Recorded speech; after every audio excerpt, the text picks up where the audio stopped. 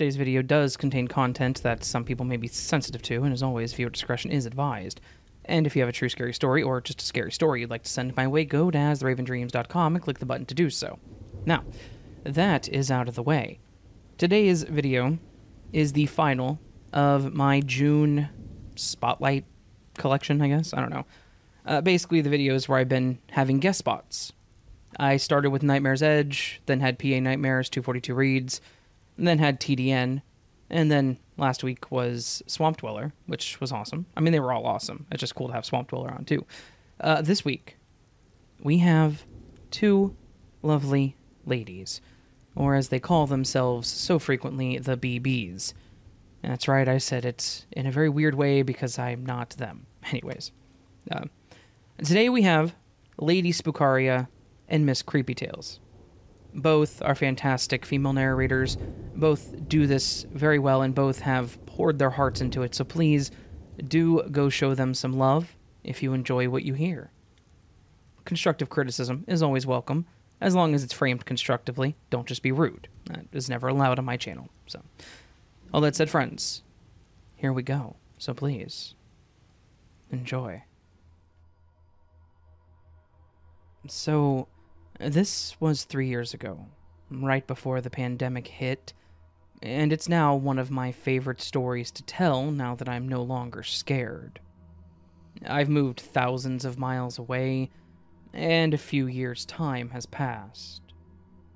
So my husband was in the military during this time, and I was a housewife due to work being hard for me to get in my area that I was in, as I can't drive and lived off base. Well, any military person knows that military schedule is pretty darn predictable, and much of our lives ran on an easy-to-memorize schedule, and to make matters worse, my husband was often gone for long hours. For 2-ish to 3-ish months, I'd been seeing this guy wandering around my home, peeking in the windows. Honestly, I didn't originally think much of it, beyond being weirded out. We didn't have anything that would interest a robber, no TV, a single 7-year-old computer, a broken couch and table, a mattress on the floor. Literally nothing expensive in our home beyond a gun that was locked up in a safe that may have looked like it had stuff. But that is a lot of work for what looks like a home of people living in poverty. So, I didn't think anything of it. Yet, he kept coming back when my husband was gone. I'd see him every few days or hear him due to my normally super sweet cat at the time hating him, and hissing and yowling when he saw him. So I would know he was there when my cat was making an angry fuss. Well, one day I went out with my husband, and I guess I didn't lock the door or something properly, as our lock could be a bit funny, and I was running late.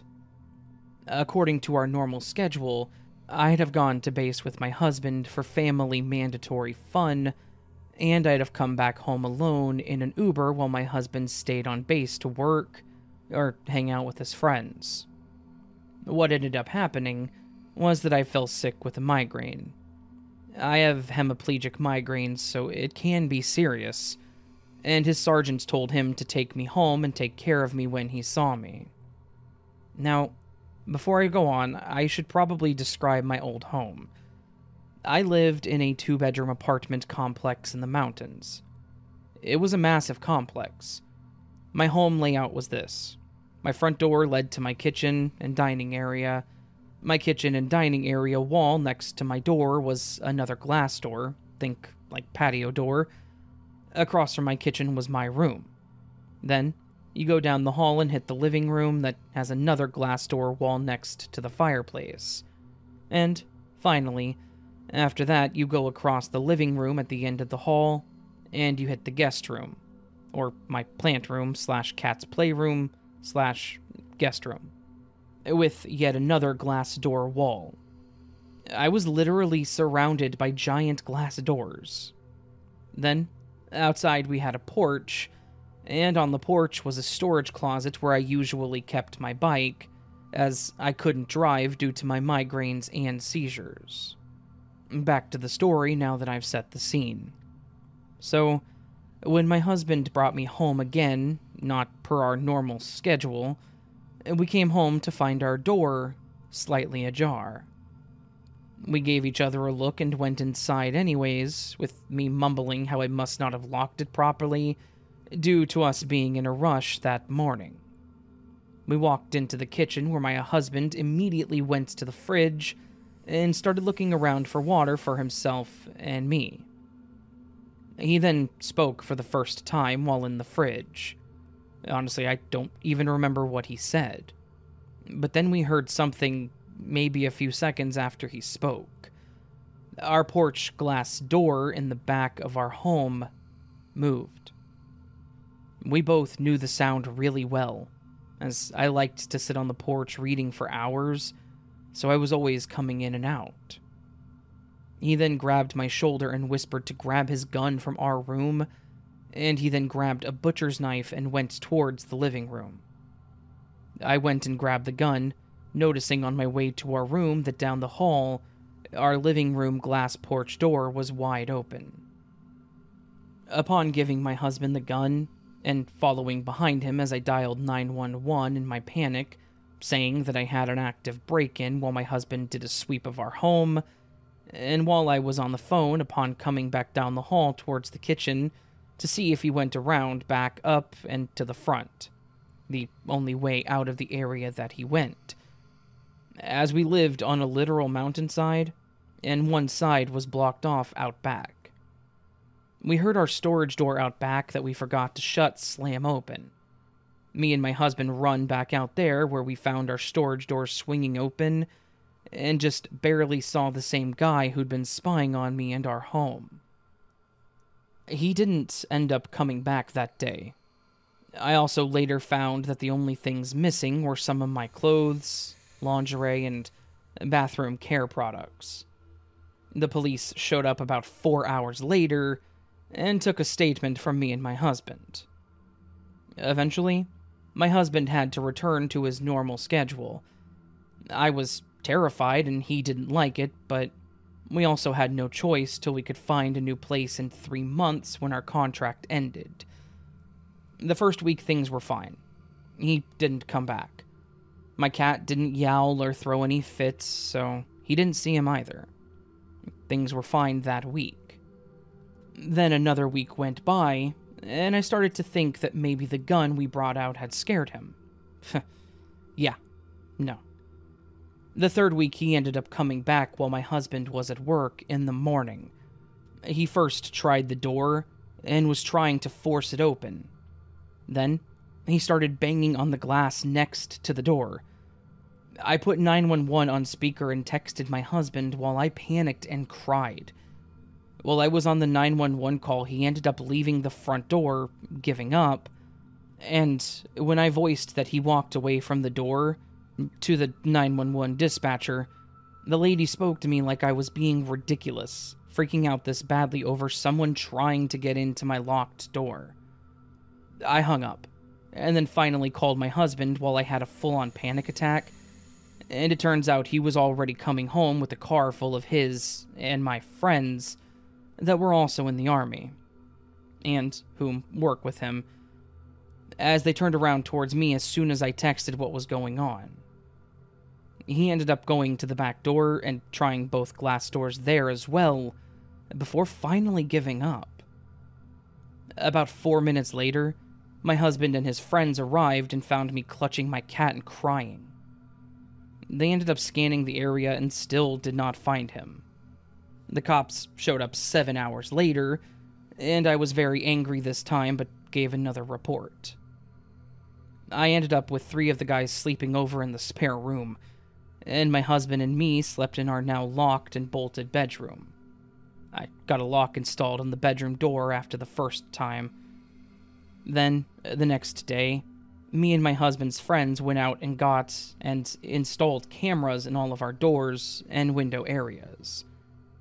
After this last time, beyond him going back to looking in our windows 3 more times, I never had another issue. We moved out shortly after this, and since then, I never saw him again.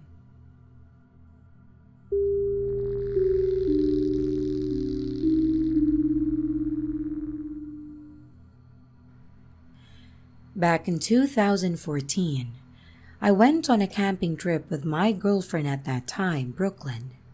We had this planned out for a few months, saving up all we could as we didn't make a lot of money. We actually worked at the same place at that time.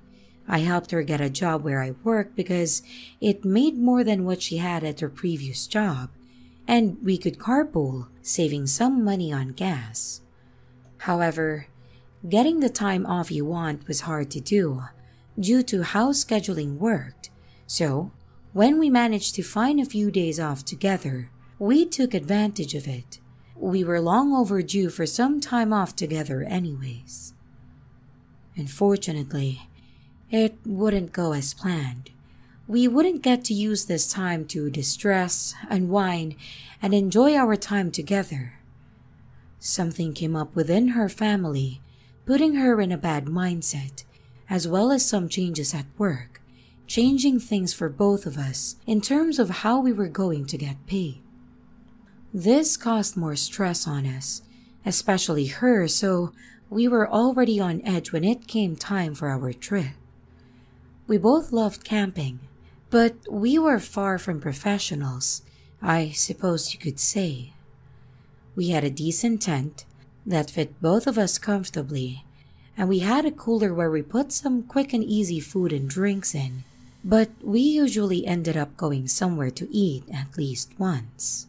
Then, we also brought fishing poles and other little camping essentials to make the trip fun and memorable. The day before we left, some more stuff happened with our family, and I asked if we needed to cancel our plans. Where we were going, we had to pay for our campground reservation, and there were no refunds if you canceled. As mentioned, we loved camping, but preferred campgrounds, so we at least had things there in case we forgot something. And of course, having physical restrooms were great too. So, it would have been disappointing having to cancel and lose that money, but I would rather her be comfortable and happy due to the circumstances. Anyways, she declined and said that she still wanted to go, especially given the reservation plan, so we still went as planned. We got to the campgrounds, which was about an 8-hour drive, and then set up our tent. The night seemed to go really well. There was a family of 5 in the lot next to us that came over and said hi and offered us food, but we declined as Brooke wanted to go to a place that we drove by on the way there. After we returned, we set up our chairs and went fishing for a while. She seemed very happy at that time, talking, joking, and taking pictures of our catches. The next day was even fun. We went to a nearby hiking trail, and she found all kinds of things to take back with us that she liked to collect, like rocks, deformed flowers or leaves, things like that. At one point, we even stopped to use the restroom, when a guy came up and was pretty much flirting with me. I'm a girl as well, so it was always funny when one of us would walk up to the other and hug or something, and watched as the other flirter would scurry away embarrassed. So, it wasn't until later that night that we would run into problems. Even though rain wasn't expected all weekend, clouds quickly formed and darkened the sky. She was worried that we were going to get rained out, and we didn't have a tarp or anything for the top of the tent, so she was talking about packing it up. I was trying to be optimistic and telling her that it was just cloudy and it wouldn't rain. But sure enough, it did. It wasn't a storm, and it wasn't long, but we just sat in the car waiting for it to stop. We didn't have enough time to take down the tent either, so she was understandably upset about losing several hours of being able to do anything, but also that our tent was going to be soaked and probably impossible to sleep in. When it finally stopped, we went to assess the damage, and to our surprise, the outside was definitely wet, but the inside was just a little damp. We actually bought a few beach towels, so I started wiping up the tent and set our sleeping bags out on the back of my truck to dry some. It only seemed to get worse as the night progressed, though. She seemed to get mad about other random things, typically small things like not being able to get the fire started and things like that. I knew she was going through a lot, so I didn't get mad at her. I just tried to do what I could to make her happy. However, when it was about time for us to go to sleep, or at least go to our tent and quiet down, she was not having it. She complained it was too hot and that the tent was still wet, and was just mad at everything that I tried to do or say. Finally, she said what I was expecting all day, which was that she wanted to leave. However, it's now 9 or 10 at night and it's dark. Too dark to scramble around to pick everything up, take down the tent, and then drive home, because we definitely couldn't afford a hotel. I told her that we could leave tomorrow, only losing a day of our paid lot, but there was no way that we were going to be able to do it all tonight safely. She didn't like my suggestion, so she told me that I could sleep in the tent, and she went to sleep in the truck. I knew her well enough that it wasn't worth fighting her, so I watched as she took the keys and went into the darkness towards the truck. I laid there in the tent annoyed as well and read for a bit before falling asleep. I was hopeful that she might come back in, so I wanted to be awake if she did, but she never showed up while I was awake. However, at some point in the night, she must have changed her mind. I was facing towards the tent wall, laying perpendicular to the entrance, so when I heard her stepping around and slowly unzipping the tent, I pretended to be asleep so she didn't feel obligated to say something and to hopefully avoid any further arguments. She then quietly crawled into the tent and laid down. I assumed she was facing away from me, as she did when she was mad at me, because she didn't hug me or hold me like she usually did, which was fine because at least I knew she was in there with me. And after a few minutes of her shifting a bit and not saying anything, I just fell asleep none the wiser. The next morning, I woke up to an empty tent. I just figured that she wanted to get up and start prepping to leave. Or maybe she was going to make breakfast for us, or some other morning ritual we did. But when I got out, she was nowhere to be found. I was a bit curious, so my first thought was to check the truck. And sure enough, she was in there and still asleep. I tried the doors, but of course, they were still locked, so I knocked on the window, waking her up. She seemed to be in a decent mood though, telling me good morning and poking fun, asking if I got wet at all. After the jokes and her opening the door, I asked her when she went back to the truck, and she looked confused. She asked me what I meant by that, so I repeated my question, mentioning how I knew she went to the tent because I had woken up to it. But she seemed confused and alarmed as she told me, "I never went in the tent last night." That's when I started looking confused. She had to have gone to the tent as I heard it being unzipped and I could feel another person entering it. The color seemed to drain from her face as she repeated and was adamant that it wasn't her. In fact, she said she thought that I was trying to get in the truck because she heard someone pulling on the handle. And I confirmed that it wasn't me either. She said that she locked the doors and when she heard it, she yelled to go away thinking it was me. But when she heard what sounded like someone taking off running, she looked around but didn't see anything or anyone. So we talked a little more on the timeline of things, and it seemed like it was probably within an hour or so of us going to bed that the events occurred. We looked around the truck and the lot to see if we saw anything, and to our surprise, we found some shoe prints around the back of the truck that were not from us, and several food wrappers from the lunch meat and chips that we had brought.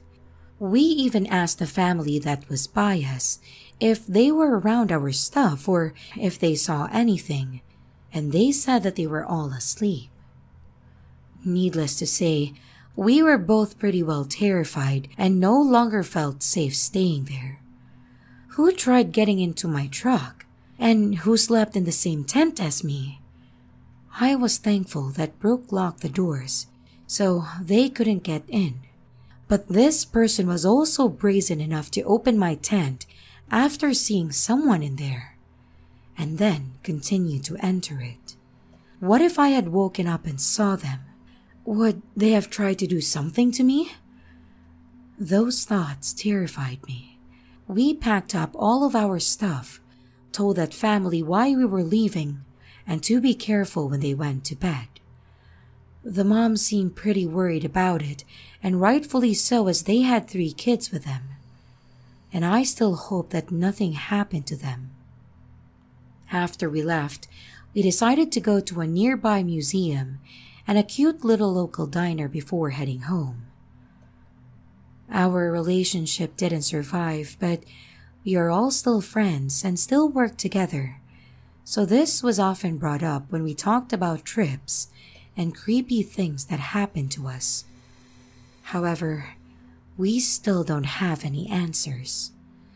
The thoughts of those what-if situations are always terrifying, but for the most part, it's become a weird who got a free meal and free one-night stay on us.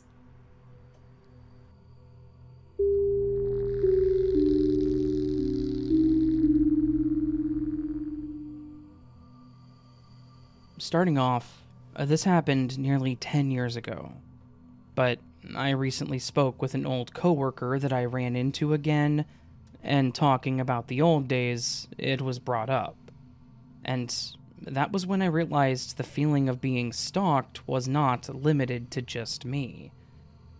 When I was about 22 and working for a small security company of only 18 people at the time, we worked in a tourism area location called Seven Falls in southwest Colorado Springs in the Cheyenne Mountain Canyon area. I remember the shifts being grueling, due mostly to the fact that we were mostly in direct sunlight during the afternoon and evening. In an average shift, we were expected to walk a minimum of 7 miles between the base of the parking area to the top of the falls, and rarely were allowed to use the guest elevator for handicapped and the elderly. The whole park was on a hilly incline, so walking the top down was okay. Bottom up is what exhausted us. In the evening, near the base of the falls, native Ute and or Cheyenne tribal dancers would perform, and we had to monitor the crowds, which were slight breaks for about 15 to 20 minutes. These falls were frequented by area tribes for hundreds of years, and was still considered spiritual. So, it was the native tribes that pushed for their performances, since Seven Falls is considered a state park. At the end of the night, we would sit at the main entrance into the falls at the bottom of the canyon, off Lower Gold Camp Road, and we would monitor the toll booth until roughly 1 a.m., except during the weekends and holidays, and then we were out there until 3 in the morning. On several occasions, when waiting for the end of my shifts, I always had occurrences that made me feel like I was going to get attacked by either an animal or a person. Guttural hissing, Deep, mannish groans and harassing growls could always be heard from behind the giant gate. Glowing eyes, either red or white in color, but larger than area wildlife, could be seen from behind brush and tree canopies. But what stuck with me is the shimmering humanoid shape. The shimmering was otherworldly. The way I always described it to my family and a few friends was that it was like the Predator. My first work firearm was an older Smith & Wesson semi-automatic single-stack pistol that was my dad's, from when he worked for the Mountain Police Department. But this was the first time that I felt I was defenseless while working. I watched the shimmering silhouette crawl on the asphalt, over to the toll booth, to then appear to be standing upright and extend a long, waving arm. This looked like a being phasing between the physical and incorporeal realms. As I shifted my weight to look closer as I was awestruck, the glowing reddish eyes slowly came back into focus. Then, in a snap, I hear what sounds like an animal climbing up the side of the toll booth gutter, and watched as the shimmer jumped to a tree no less than 20 feet away. From here, the shimmering thing jumped again. This time, a broken branch fell from the tree. A loud clashing sound rang from the top center in the gate as the shimmer looked back one last time before going over the gate and disappearing into the Seven Falls Park. This brings us to today, in May of 2022. My old coworker and I ran into each other while at Walmart. We decided to go to the Gunther Toddy's diner next door. While having a burger and reminiscing about the good old days, he brings up, "Did you ever see the Predator in his active camouflage at Seven Falls?" My blood ran cold, and I dropped a shade to just about pale. He then proceeded to tell me about his experiences on his shifts that I've never heard. After leaving the diner and arriving home, I sat in my driveway for a moment, just contemplating what it is that inhabits Lower Gold Camp Road.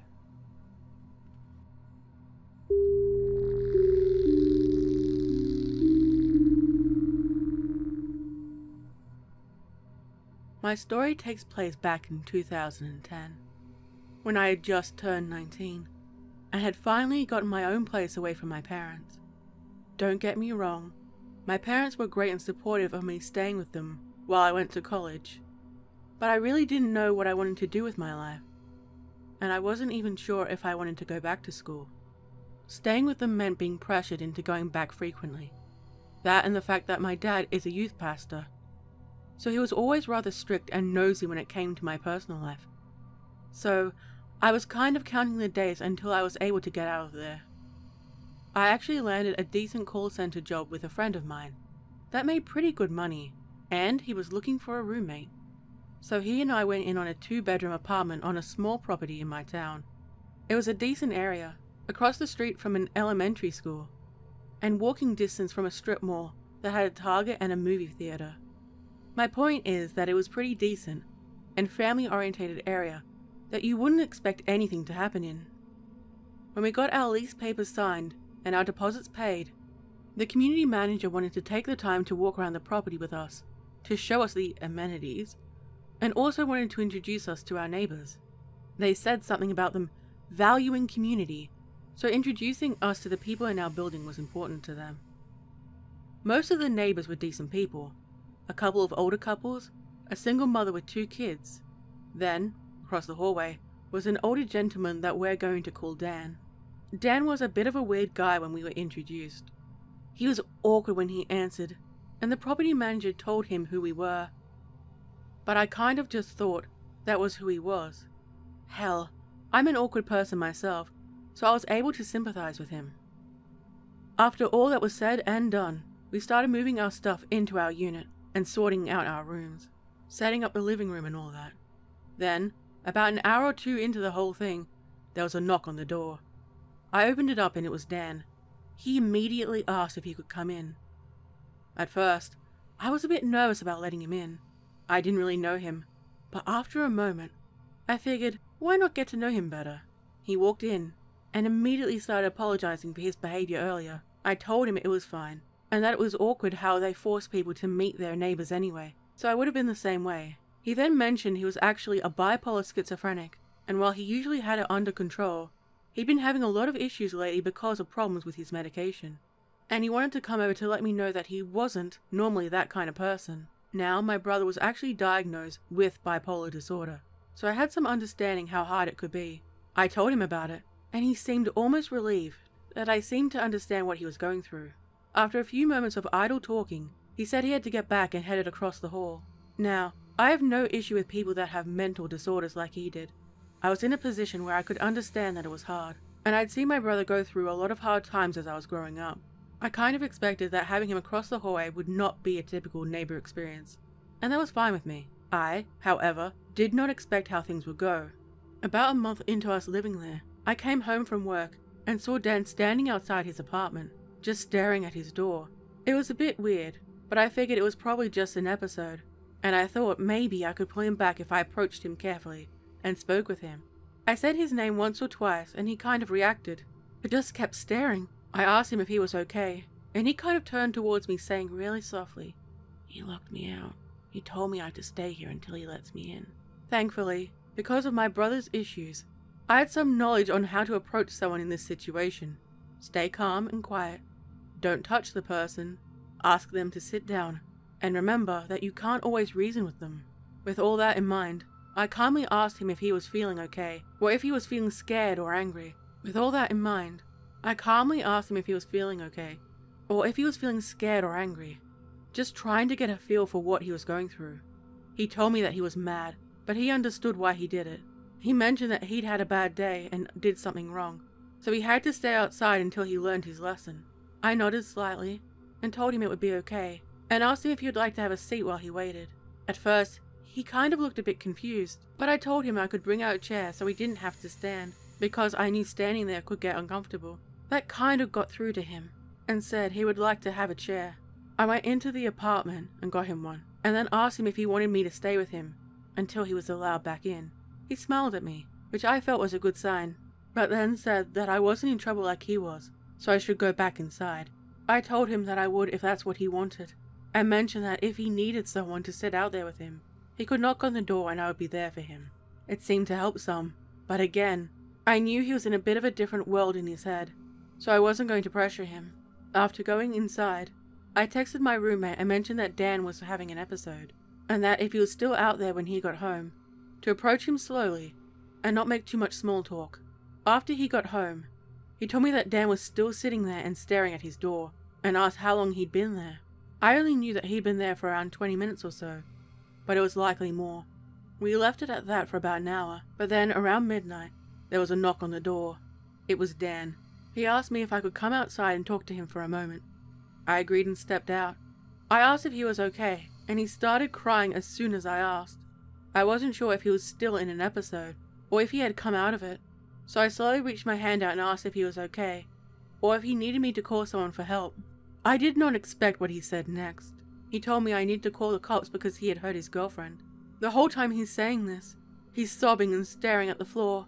I realized he was, at this point, more lucid than he was earlier, and I asked him what happened. He told me they got into an argument about something, and that he didn't remember what he did, but he knew she was in there and that she was hurt. I asked him if that was why he felt he needed to go sit in the hallway, and he nodded. He then asked me if I would go into the apartment with him to check on her, because he was scared to go alone. I said I would in just a moment, then went in and got my roommate to stand in the doorway just in case he wasn't all there yet.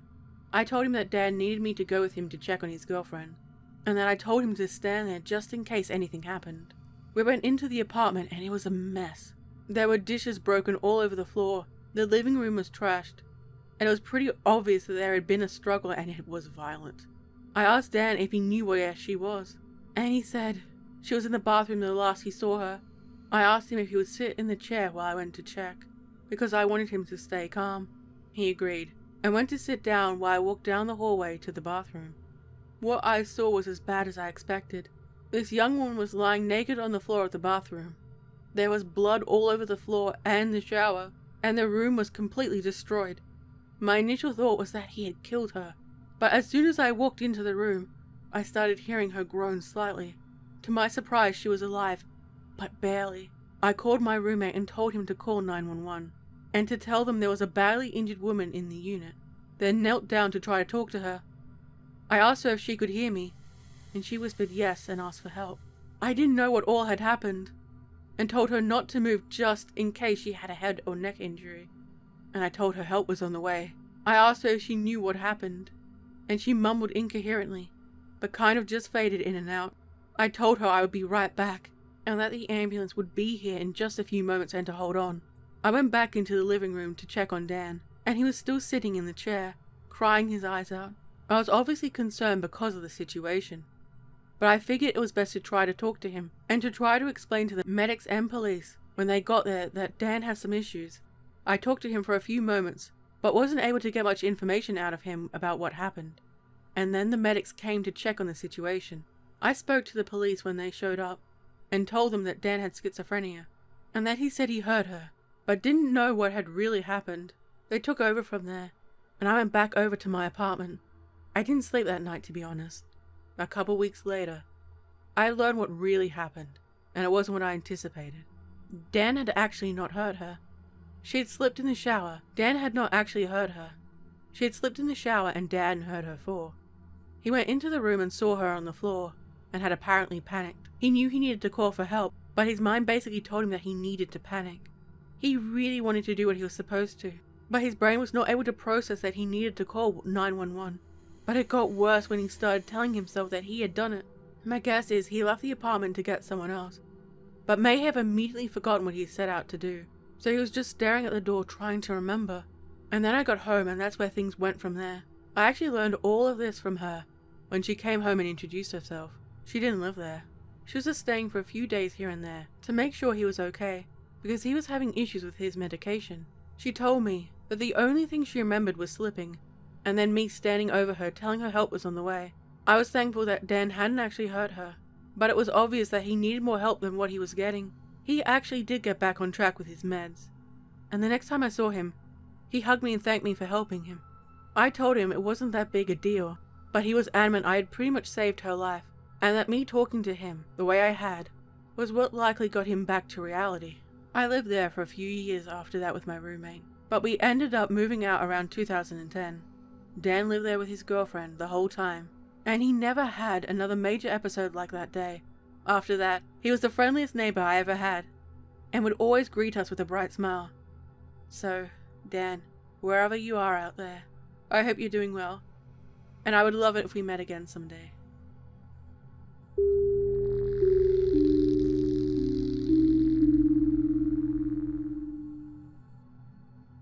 I have only talked to about 3 people about this incident, largely because I feel as if it is my fault somehow.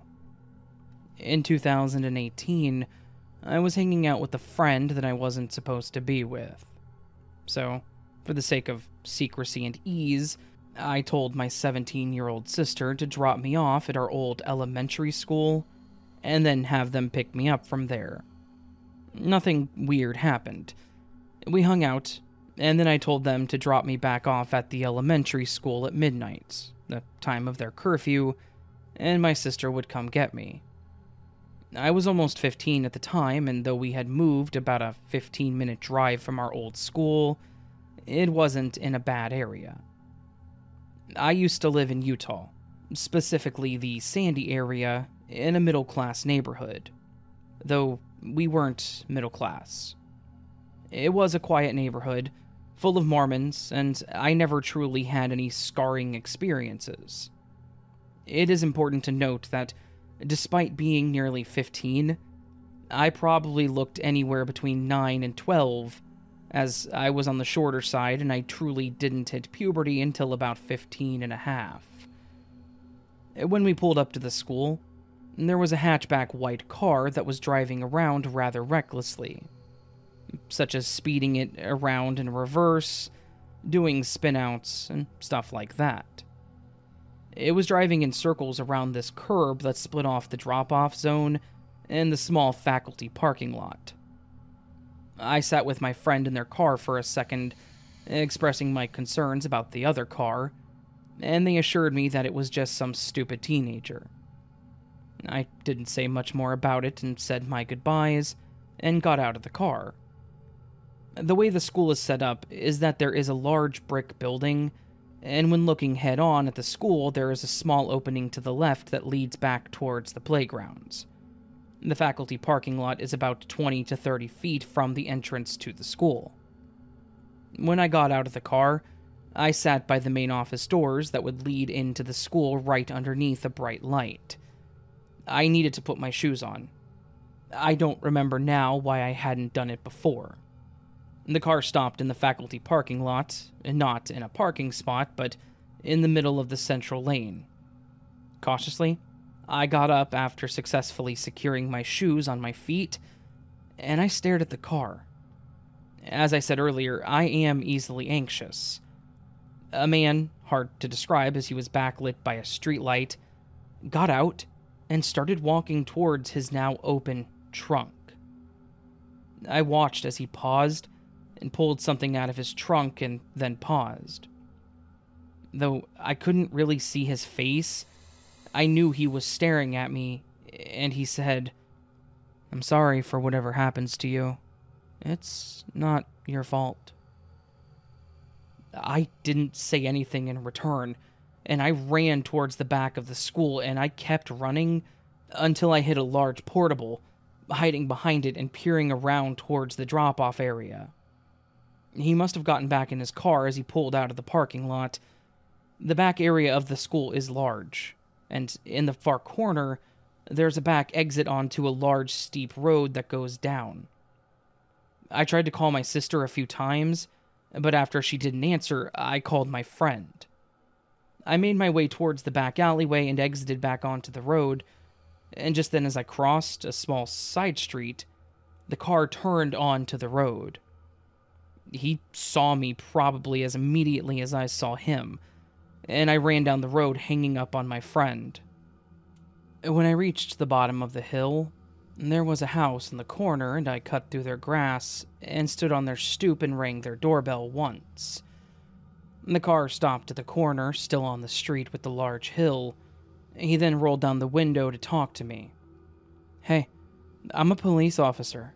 I wanted to know if you needed any help," the man said, leaning slightly into the center console, presumptuously so I could hear him better.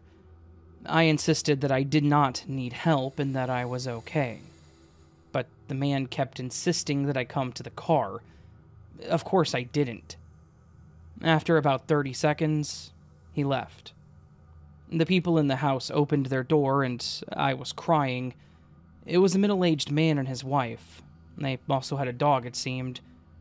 I explained the situation about the car that was chasing me, and I got my friend who dropped me off on the phone. My friend is absolutely the worst at directions, and as the wife tried desperately to give it to them, it didn't seem to be getting anywhere. The car came back as the two were sitting on the stairs with me. I started freaking out as it drove slowly by the house, and all I could say was, "That's them. That's the car." The man walked down his drive with the dog, but the car sped away. Eventually, my friend found their way, and the woman walked me up the hill to their car. I couldn't thank them enough. I went home and notified the police, but nothing ever came of it. I don't know what that man's intentions were, but I can clearly tell that they were not positive.